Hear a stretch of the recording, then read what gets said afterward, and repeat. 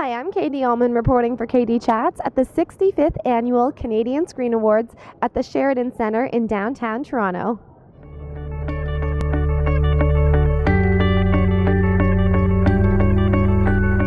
I'm here with Randal Edwards.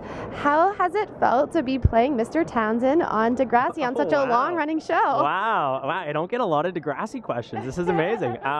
Mr. Townsend has actually been a ton of fun. It was a nice little surprise when it came along and ended up getting to do a bunch of episodes. I'm a huge supporter of Degrassi. I think what they do is so important in kids' lives. I mean, they are absolutely enormous in the States. And, you know, I think for a lot of these kids in middle America, that show is helping raise them. I mean, they tackle huge issues in these kids' lives that are so current.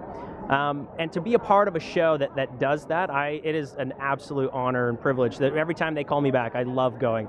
And I get to fake an English accent, which is always fun. Mm-hmm. And what are you most looking forward to for the Canadian Screen Awards? Being a part of it.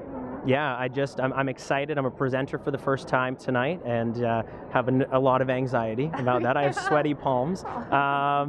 But yeah, I'm just honored to be here and just delighted that I can be a part of sharing our country's best talent. Great. Well, thank you so much and have a great time tonight. Thanks so much. Nice to meet you. Nice to meet you. I'm Katie Allman reporting for KD Chats at the CSAs in downtown Toronto.